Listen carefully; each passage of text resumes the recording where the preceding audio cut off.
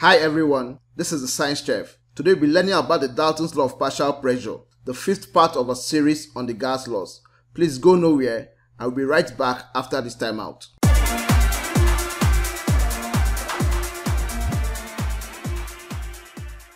If you'd like to watch more of these tutorials, please like this video, subscribe to our channel and turn on your notification bell. If you also like to watch our other tutorials and attempt our trivia on the gas laws, check the link in the description. According to John Dalton, the pressure exerted by a mixture of gases which do not react chemically together is equal to the sum of the partial pressures of the individual gases that make up the mixture. In other words, if we have a mixture of gases A, B, C in a cylinder, then the total pressure PT exerted by the mixture is the sum of the individual pressures of the gases if each gas were to occupy the volume occupied by the mixture of gases, and is given as PT equals to PA plus PB plus PC, where PA, PB and PC are the partial pressures of gases A, B and C respectively, and PT is the total pressure of the gas mixture. Meanwhile, partial pressure of say gas A can be calculated as the product of the mole fraction of the gas XA and the total pressure of PT. The mole fraction of gas A is the ratio of the number of moles of gas A to the total number of moles of all the gases in the mixture, and is expressed as shown on the screen.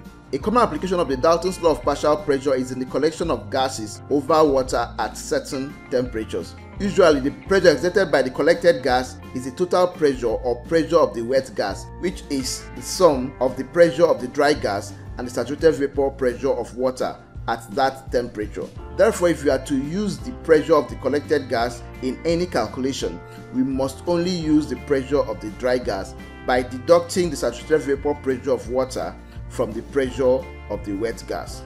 Let's now look at the practical applications of the law. Question 1. A given mass of oxygen gas collected over water at 10 degrees Celsius and 770 mm mercury pressure has a volume of 40 cm3. Calculate its volume when dry at STP. Saturated vapor pressure of water at 10 degrees Celsius is 9 mm mercury.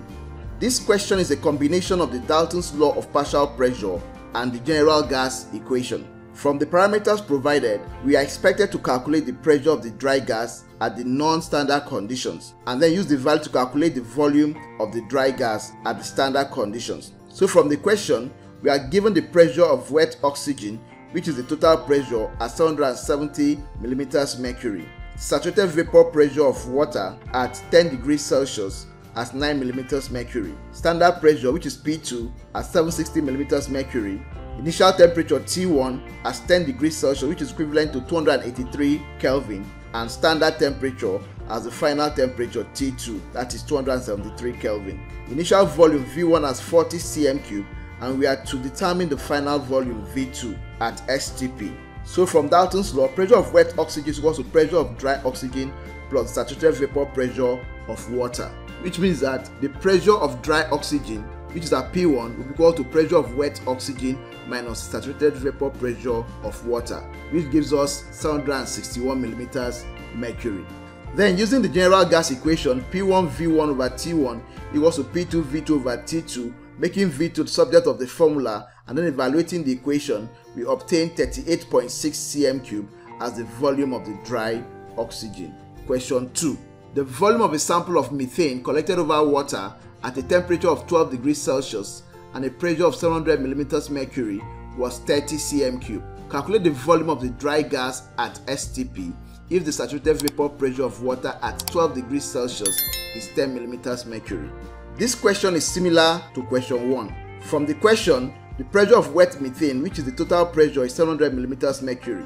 Saturated vapor pressure of water at 12 degrees Celsius is 10 mm mercury. Standard pressure, which is P2, is 160 mm mercury. Initial temperature T1 is 12 degrees Celsius, which is equivalent to 285 Kelvin, and standard temperature, which is T2, the final temperature, is 273 Kelvin. The initial volume V1 is 30 cm3, and we are to calculate the final volume V2 at STP. Applying Dalton's law of partial pressure, the pressure of wet methane equals to pressure of dry methane plus the standard vapor pressure of water, which means that the pressure of dry methane, which is the P1, will be equal to what? Pressure of wet methane minus standard vapor pressure of water and that gives us 690 millimeters mercury as the initial pressure P1. Then using the general gas equation, P1 V1 over T1 equals to P2 V2 over T2, making V2 the subject of formula, and then evaluating the equation, we obtain 26.1 cm3 as the volume of the dry methane. Question 3. If a mixture of gases in a cylinder contains 60 grams of oxygen, 75 grams of nitrogen and 30 grams of hydrogen, calculate the partial pressure of the hydrogen gas if the total pressure exerted by the mixture is 785 millimeters mercury. Take the relative atomic masses of oxygen, nitrogen and hydrogen to be 16, 14 and 1 respectively. In this question, we'll be applying the relationship between mole fraction and partial pressure. So we will first determine the number of moles of each gas and then calculate the mole fraction of dry hydrogen, after which we will then determine the partial pressure of hydrogen using its mole fraction and the total pressure. So from the provided parameters, mass of oxygen, nitrogen and hydrogen are 60 grams, 75 grams and 30 grams respectively. Total pressure is 785 millimeters mercury. Using number of moles equals to mass over molar mass, the number of moles of oxygen, nitrogen and hydrogen are calculated as 1.875 moles, 2.679 moles and 15 moles respectively. The mole fraction of hydrogen, XH2, is determined by the ratio of the number of moles of hydrogen to the total number of moles of all the gases, and that gives a value of 0.767. Note that the mole fraction is a ratio and has no unit. Finally, the partial pressure of hydrogen is given as the mole fraction of hydrogen times the total pressure, which gives us a value of approximately 602.1 millimeters mercury. Question 4. Calculate the total pressure in millimeters mercury exerted by a mixture of gases containing carbon 4 oxide, sulfur 4 oxide and nitrogen 4 oxide if their partial pressures are 500 millimeters mercury, 0.85 times 10 to the power 5 newtons per meter squared and 0.75 atm respectively. This is a tricky question that tests your knowledge and understanding of the interconversion of the different units of pressure.